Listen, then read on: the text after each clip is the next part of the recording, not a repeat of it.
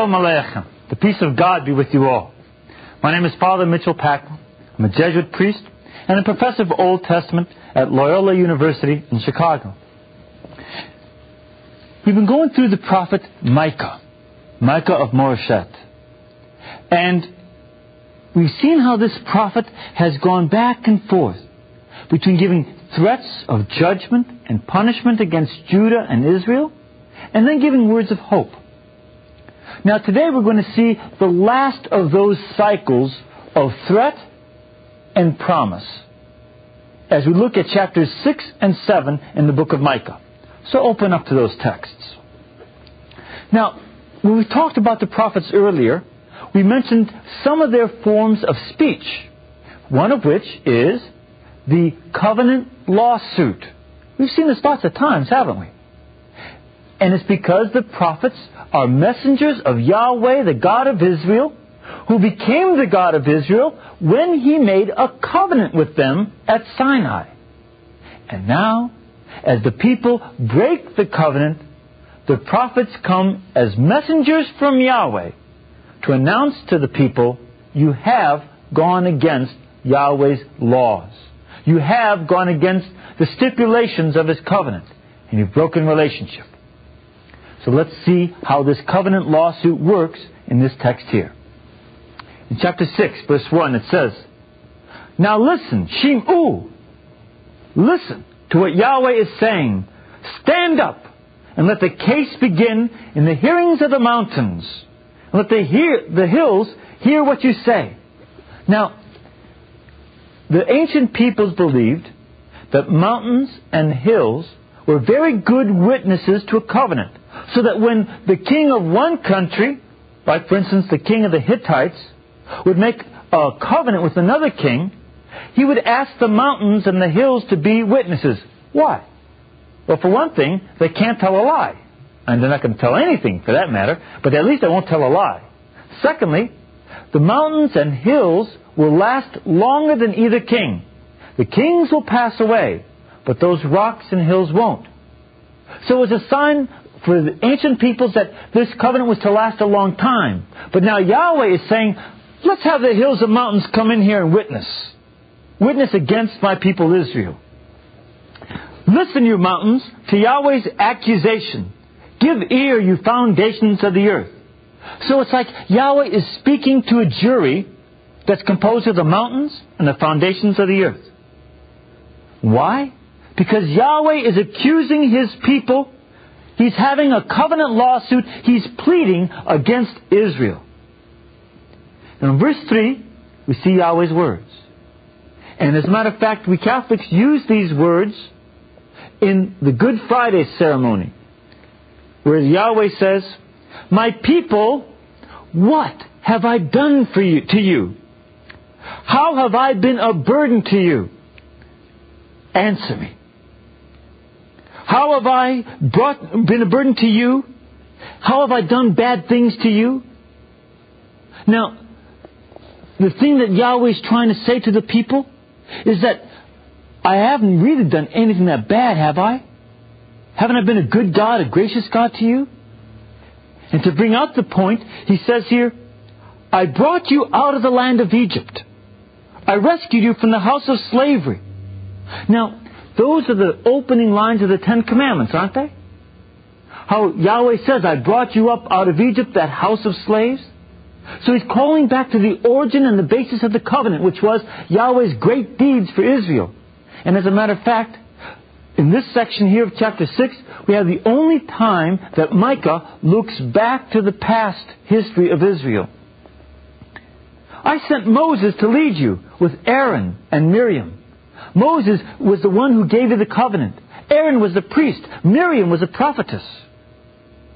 And my people, remember, what did Balak, that king of Moab, plot against you?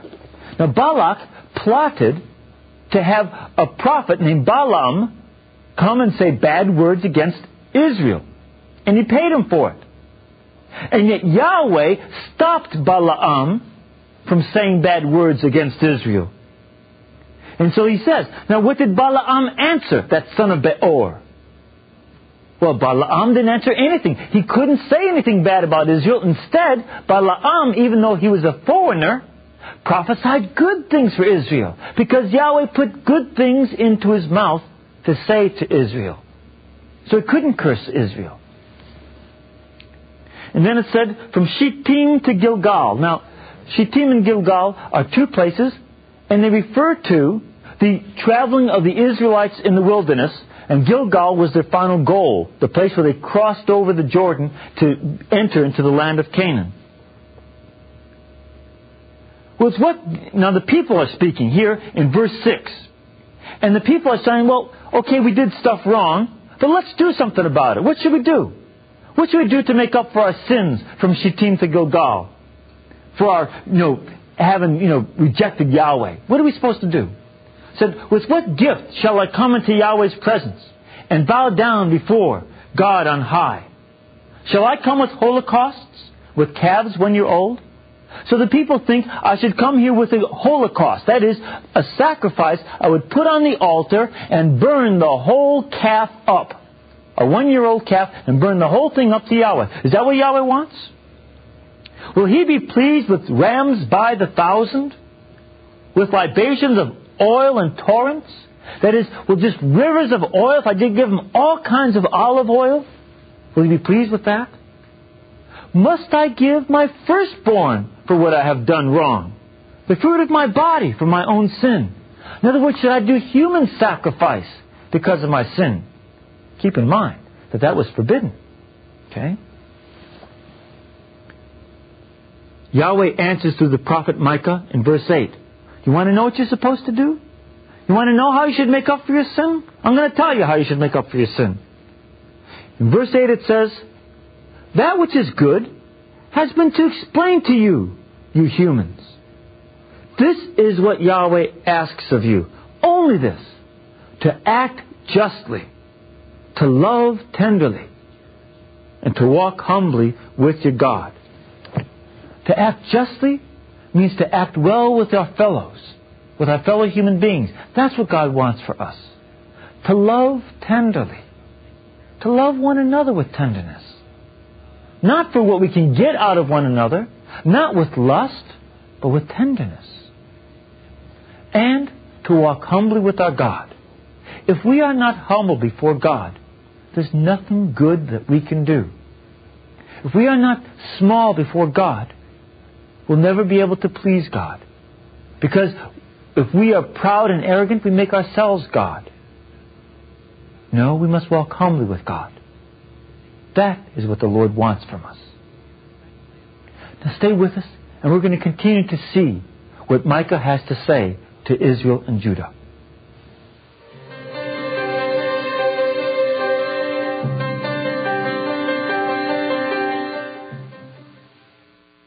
Welcome back. We're going through the prophet Micah.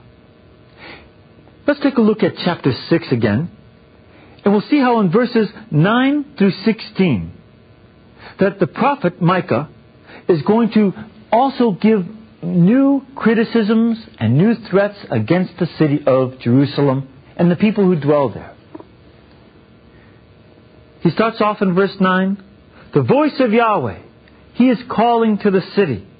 Listen, tribe, and assembly of the city. So he's asking the people of the town to listen. Listen to what I've got to say. Your rich men are crammed with violence. Your citizens are liars.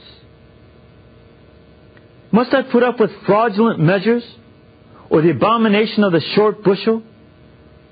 Must I hold the man honest, who measures with false scales or bagged of faked weights? In other words, do you think that if you're going to gyp one another, if you're going to use dishonest business practices, you think I'm going to call you honest for that?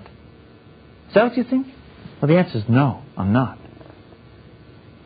Therefore, I have begun to strike you down because you use bad and corrupt business practices. I will bring you to ruin because of your sins. You will sow, you'll put the seed in the ground, but you will never reap. You're not going to live long enough to reap your harvest. You will press the olive, but never rub yourself with the oil. They used to take olive oil not only for cooking, but they would put it on their bodies because the land is so dry, and they didn't have these different dry formula things that we have today for our skin. They would put olive oil into the skin and massage themselves with it. It says, you'll press the olive oil, you'll do the work of getting the oil out of the olives, but you won't rub it on your body. You will press the grape, but never drink wine from it. You will eat, but never be satisfied. You won't have enough to eat. You will store away, but never preserve. And what is preserved, I will give to the sword. Doesn't that remind you of the passage in the Gospel of Luke, where Jesus says, a man had built himself barns and filled them up, and he says, now what shall I do? And God says, you fool, because tonight you shall die. You're never going to enjoy that. Well, these rich people who planned to enjoy all their abundant wealth will not do it because they have sinned.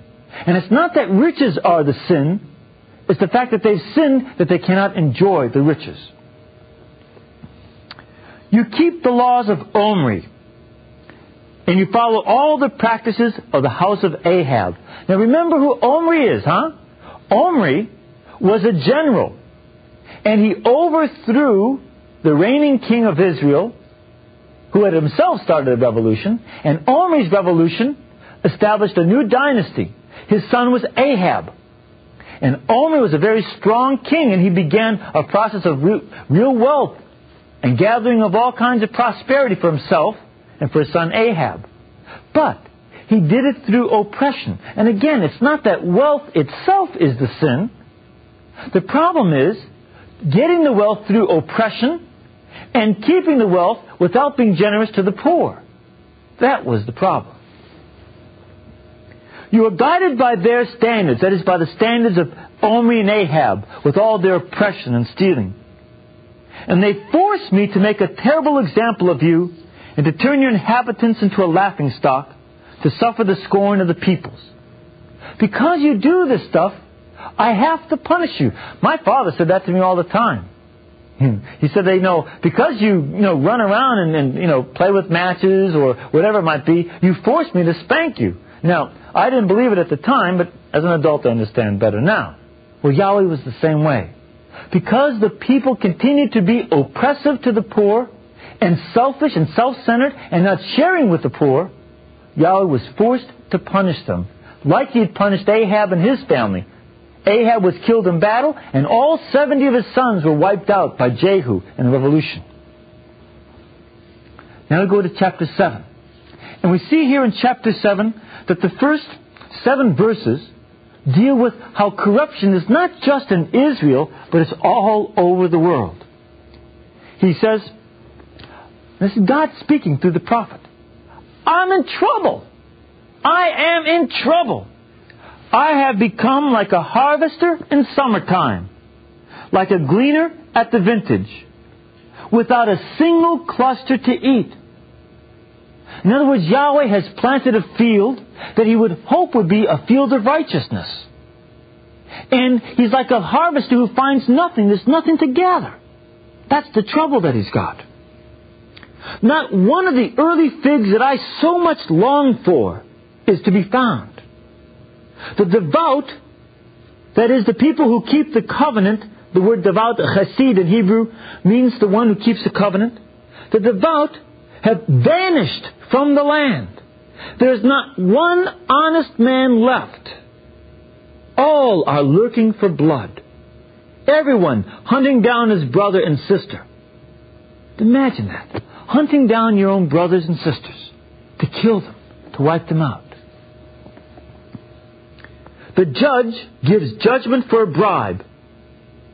The man in power pronounces judgment as he pleases. In other words, they do things for money and for power. They don't care about anything else. They don't care about truth. Don't care about God's justice. Don't care about the poor. Don't care about compassion. Just power and money. Put no trust in a neighbor. Have no confidence in a friend. To the woman who shares your bed, do not open your mouth. For son insults father. Daughter defies mother. Daughter-in-law defies mother-in-law. A man's enemies are those of his own household. Among them of the best is like a briar. Does that sound familiar? And would you think that this is being written 2,600 years ago? Doesn't it sound like our own society where we have such a high murder rate, but by far, most people who are murdered are killed by somebody who knows them. Most murders take place in families. And the kind of rebelliousness that is not only in our culture, but throughout the world, throughout the Western culture anyway, that's what he's complaining against here. Because it existed in his own culture and exists still in ours. Today will come their ordeal from the north. Now is the time for their confusion. For my part, I look to Yahweh. My hope is in the God who will save me. My God will hear me. In the midst of the corruption of the whole culture and of the world around, he says, look, the only hope I've got is God. I must turn to Him. So also in our culture. Even though we see all kinds of terrible things going around us, and all kinds of violence and murder and such, oppression and injustice and lies, your hope and my hope is for us to turn to Yahweh, to turn to our God, for He will hear us. We'll be back in just a moment to take a look at the hope for the future that Micah presents to us.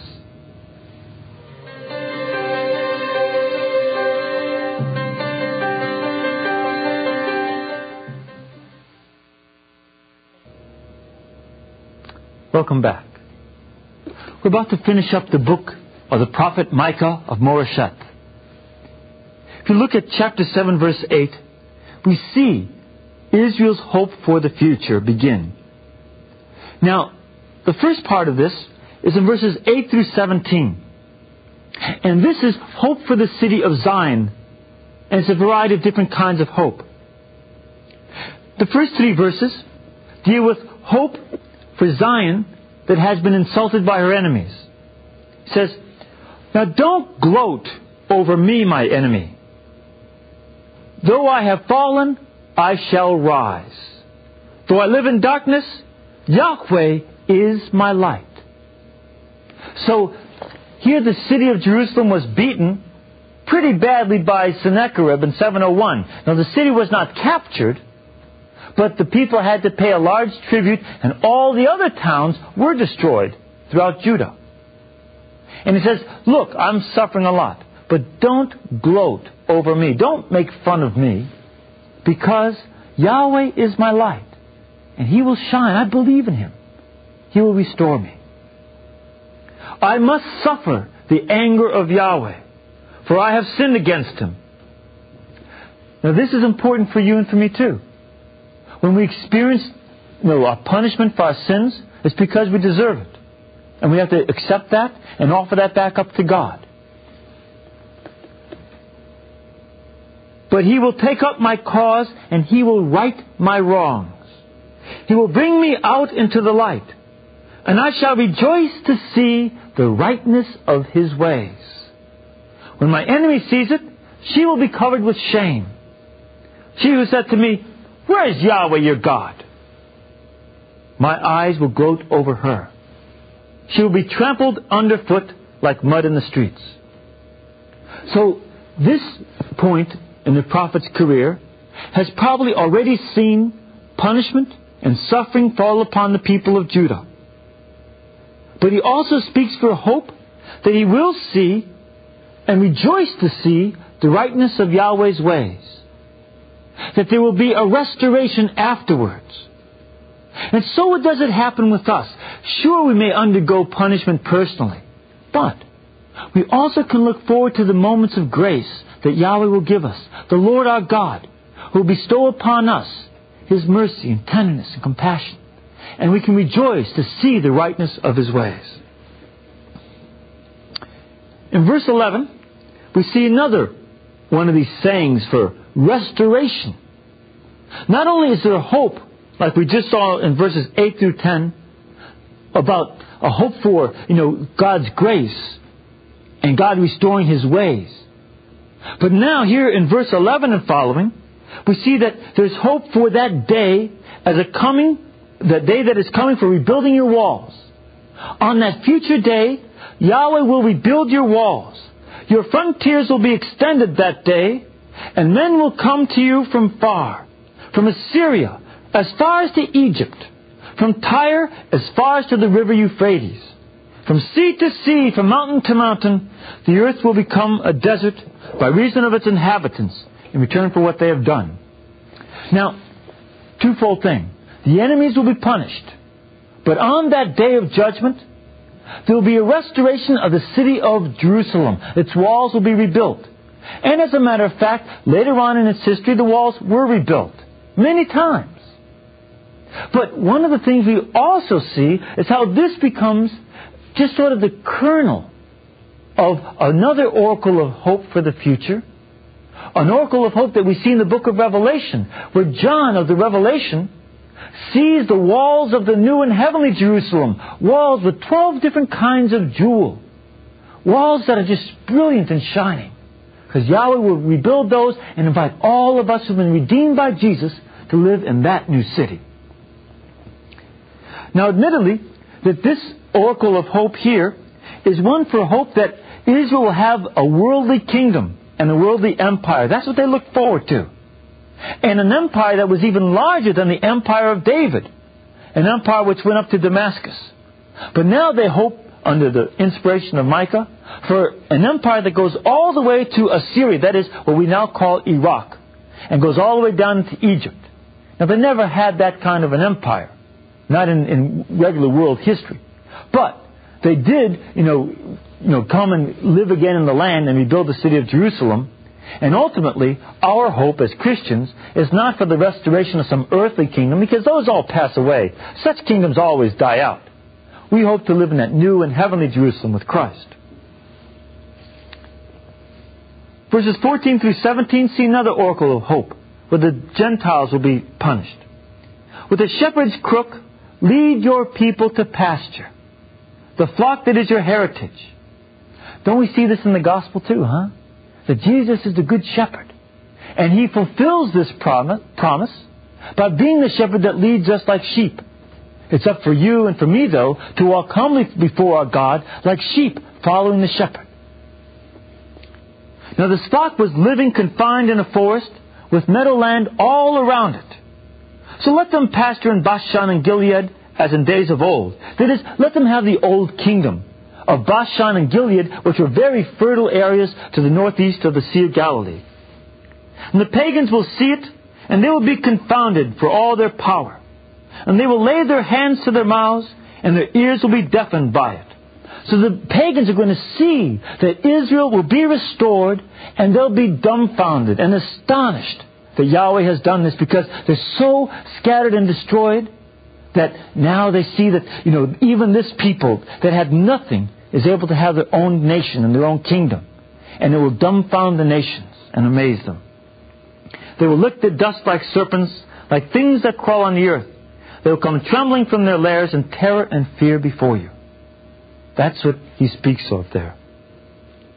But finally, something that you and I can really get into, I think, is the last 3 verses.